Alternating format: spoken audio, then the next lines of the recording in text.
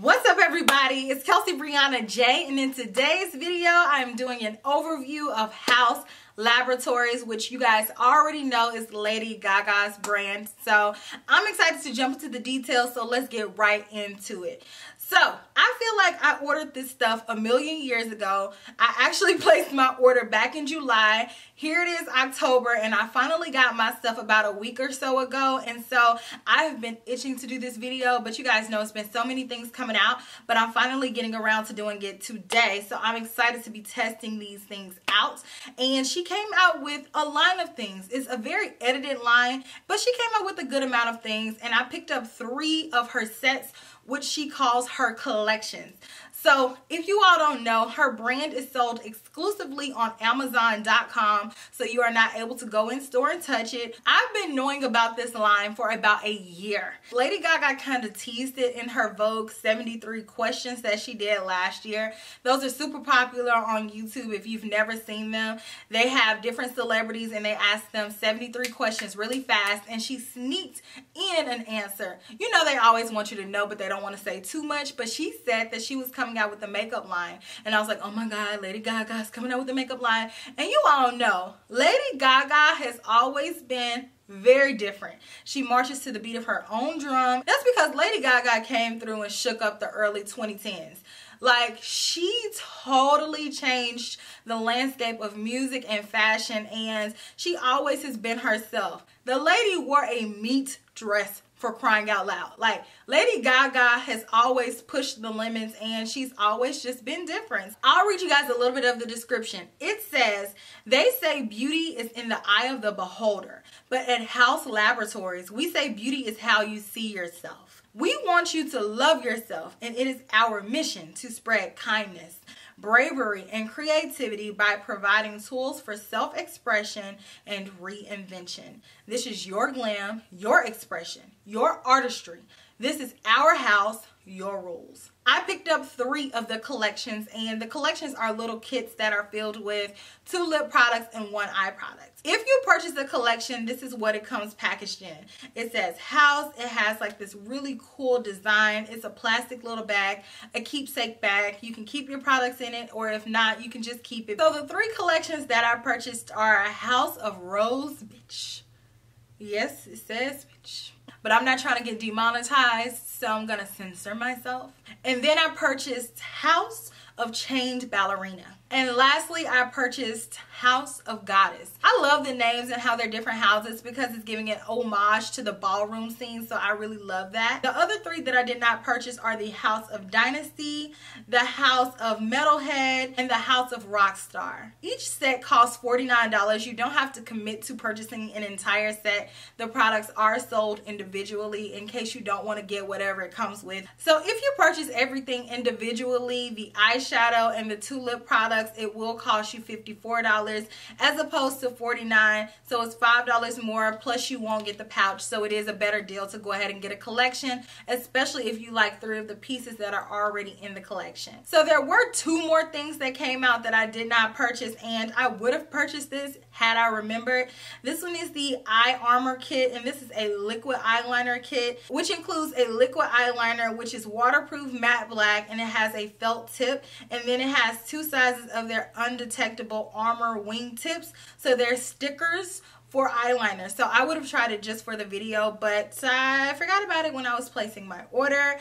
And then they also came out with like a little mask. This is called the Face Mask Armor Sticker, and it's just a sticker. I probably wouldn't have purchased this if I had thought about it, but Lady Gaga does have it on in the promo picture, and it looks cool for a picture, but I really don't have anywhere to wear that to in real life. So each kit comes with 1 all over liquid shimmer powder, which is essentially a liquid eyeshadow. And the description for these says that it is a highly pigmented, long-wearing liquid eyeshadow that amplifies any look.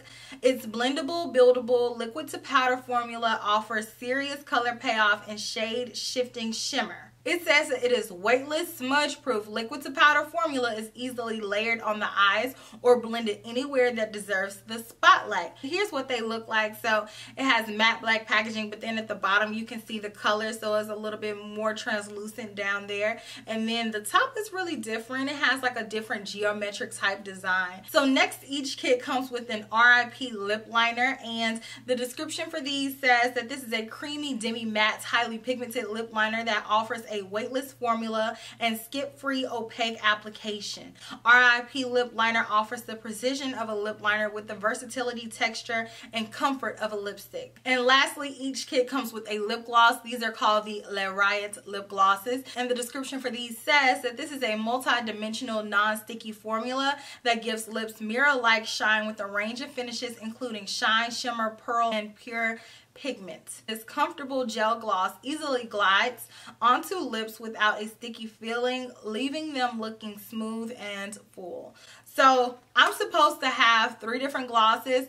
In my House of Change ballerina set, they actually forgot to put my gloss in there, and they gave me 2 of the liquid eyeshadows, so I don't have that gloss to show you all. I'm going to contact Amazon and see like what's good with that. So I'm sorry about that, but I'm going to go ahead and insert the swatches of this collection, and then following that I'm going to jump into the demonstration and you guys can see these products in action.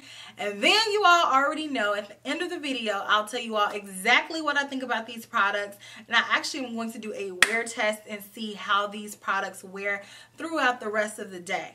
So I hope that you all enjoy. Let me know if you all planned on getting any of this, or if you have any of this, what are your thoughts regarding it? And I look forward to reading your comments. So stay tuned.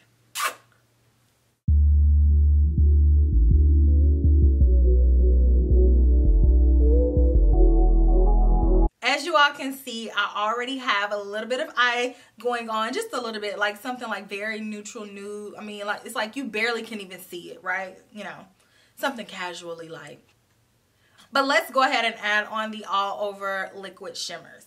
This is a flat shader brush. It's a Royal Inlay Nickel BLM 416. So I'm taking Chained Ballerina and I'm going to put that all over my lid. And this one is like a charcoaly black glitter impacted shade.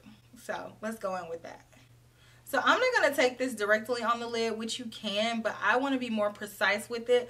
So I'm going to go product to brush and then put it on. So I have all this open space. That's where I want to put it. I'm not going to put it all the way over on the inner corner. I am going to take it up to the crease though. So let's just tap that on. It feels very, very wet. Let me tap that over here. It's not really opaque. I see a little bit of patchiness here. So I'm going to let it dry down just a little bit and then go on top of it again. Okay, hold on. Because this just transferred up my lid. So it hasn't really dried down and still has that slickness to it. Okay? It blends out really easy, and that's because it's pretty liquidy. It dried down just a little bit, but it still is very fluid in how it feels. So it's definitely not something that's going to be completely matte. But once it dries down and you sort of go over it a little bit more, the glitter becomes more pronounced. It blended out to a very sparkly black glitter, which I love this color. I love wearing sparkly, glittery, smoky eyes. It's one of my favorite glams for the holiday season for sure. And I'm tapping it and I'm not getting any fallout, but I am getting a little bit of like a black powdery substance on my fingers. So a little bit is coming up. So I'm going to go into Glam Attack with a Royal Inlay Nickel BLM 50 brush, and I want to put that on my inner tear duct on the top. So I'm just going to tap just a little bit because I don't want a lot. That was Aphrodite. Now on the lower inner corner, I'm going to go into Rose Beach. So I'm just going to take a little bit of this on the brush, same deal, and pop that on the lower inner corner. And I mean take the tiniest amount. Just lightly tap it. Because if you put too much, it's going to run everywhere. So a little bit goes a long way. So let's try on these lip combinations. So the first lip liner that I'm trying on is Drag with the lip gloss Entranced. Okay. The lip liner is very creamy.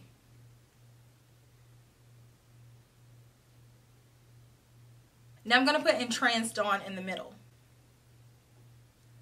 Okay.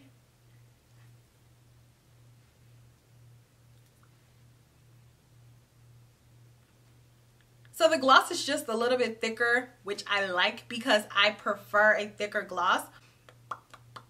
It's not super thick to where it feels gloopy or anything, but it definitely is not a thin lip gloss by any means. This one has a little bit of a shimmer to it. It looks almost like an icy pearlescent color, but on the lips it goes on a lot more sheer. It's almost clear with a little bit of shimmer in it. So you can wear this with pretty much any lip liner and change the color up. But overall, I think it's a pretty decent lip combination. It's not blowing my mind or anything like that, but it looks okay. Now I'm going to put on Myth Lip Liner with Venus Lip Gloss.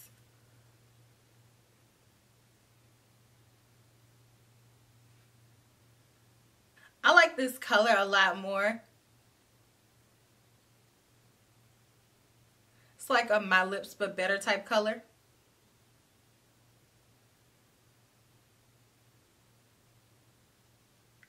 Now let's go in with the gloss.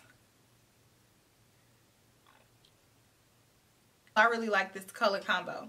This is the last lip combination that I have to try on because like I said, the lip combination in the Chained Ballerina set only came with the lip liner. That probably would have been the one that I wore, but since I don't have that gloss, yeah.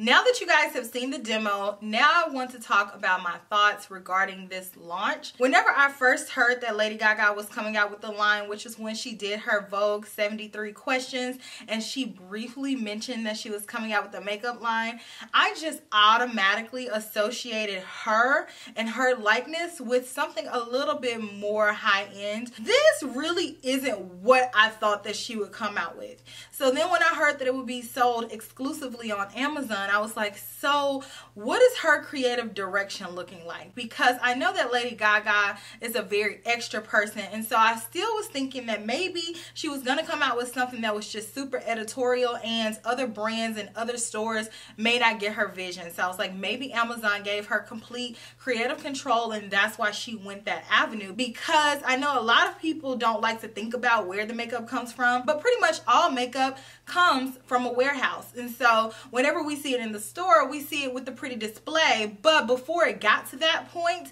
it was in a warehouse. And so I was like, maybe she just didn't want to deal with that fluff and, you know, having the expectations of having to come out with products by a certain time, because, you know, if you go into Sephora or Ulta, they have expectations for you all to pop out those products. And so I was like, maybe with her going to Amazon, they're a little bit more lax with their expectations, especially since nobody has done that before. So I was really still curious about what was going on. And then I saw the promo pictures and I was like, But I like to keep an open mind and try things out for myself first before I write something off.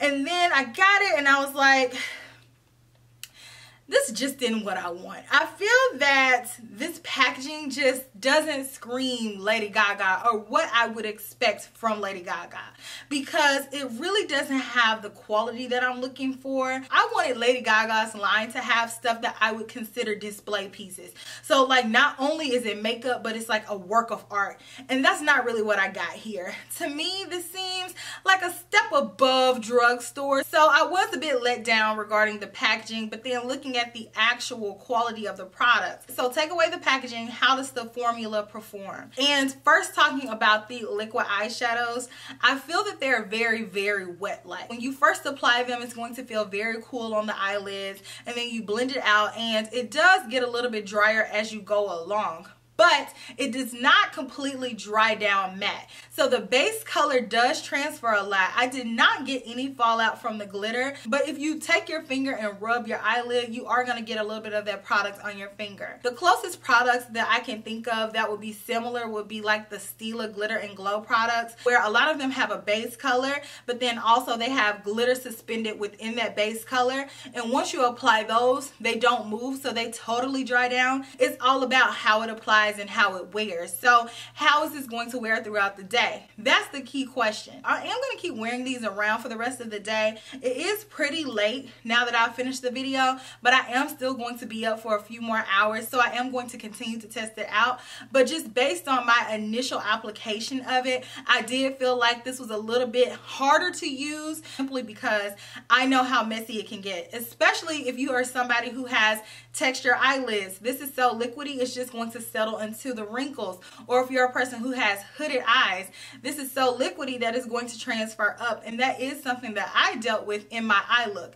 But because of how I structured my eye look today, I was okay with it looking a little bit messier because I was going for a messier grunge look, and I think it looks pretty cool. But just know the glitter is going to continue to transfer and evolve, and it's not going to be set once it dries down, and it takes a good amount of time for it to dry down to the amount that it did dry down to. So there is a big learning curve to these products. You do have to go in with a little bit. The less you go in with, the better, and then the more that you blend it out, the more prominent the glitter is. And then remember that it is not going to stay there. You can go in with some glitter glue underneath it to try to help it stay a little bit better, but going in with it by itself is definitely not transfer proof, which is a claim that she makes on the website. She says that it is everything proof, meaning that it will be transfer proof and possibly waterproof, and I don't think that it's waterproof because it's definitely not even transfer proof. But I will continue to wear them around to see how it works and see how it wears. You guys know I have very sensitive eyes,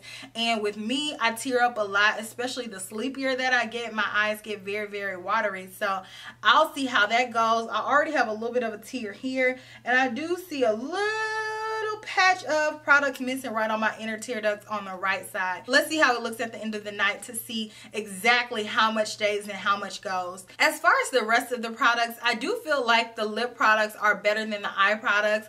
I enjoyed using the lip liners that I did use. The lip liners felt very nice. They were creamy, they glided on, but they didn't move around too much to where it was bleeding on my lips, so I did enjoy that. And I do like the lip glosses. I like the formula of them because they are a little bit thicker, and I know that it's not going to be everybody's tea, but just know that these are among some of the thicker glosses that have come out here recently. Like I said, I'm going to continue to wear these products around. I may put on my glasses because it is getting late, and you know at night your girl cannot see as well as she used to be able to, but I will check back in and let you guys see the update of how everything wore throughout the hours, so stay tuned. So I told you all I was going to put on the glasses, and I did. So I'm going to lift them up on the count of 3. You all are going to see the indents on my face. 1, 2, okay. So let's talk about how this eye makeup held up throughout the day. So I've had it on for 7 hours. I've been doing a lot of stuff around the house. I've been blinking. You all see my makeup looks very dewy right now, so it is very well worn. It didn't really transfer anywhere like I was expecting it to, but it did fade away just a touch. I do see a little bit of patchiness on my lid as to where the eyeshadow isn't completely opaque. It did wear down from me wearing it these 7 hours, but overall I think it looks okay. It's nothing to write home about, I will say that. If there are other products on the market that can offer a similar result that are a little bit more budge proof than this one is, but if you have the time or if you're a fan of Lady Gaga, I mean, it's not a bad product, but by no means is it the best liquid eyeshadow that I've ever tried. It is a watery product. It is a little bit of a learning curve. Like I mentioned, a little bit goes a long way, and expect to have more so of a glitter eyeshadow than you do a base color eyeshadow, because the base color is there, but the base color is what's going to transfer the most and it's going to fade the most. The glitter, in my experience, did not do that. I don't feel like I have specks of glitter all over my face, but the effect of it is pretty. I like the way that my eyes look, but just know getting there, it is going to take a lighter hand than you typically are used to going in with, especially nowadays. We all get so heavy-handed with our makeup, myself included. So there's that. As far as the lip products, they wear like a typical lip gloss would. Whenever I ate, it came off and then I just took the rest off. I don't expect too much longevity from lip glosses in general, so I wasn't disappointed by that at all. Like I said, I do like the lip glosses, but only get the lip glosses if you like a thicker gloss. So that's my opinions on it. Take it or leave it. I'm really not here for it. I'm not against it. It's just okay to me. It's not necessarily what I was expecting from Lady Gaga, but I've been talking with half my makeup off. I'm about to go wash my face and go to bed, Joseph. So I hope that you all enjoyed this video. Let me know what you all think about Haus Laboratories down in the comment section, and I will check you all later. It's 2 a.m. Your girl is too tired, too sleepy, and I'm too done. Smooches. Bye.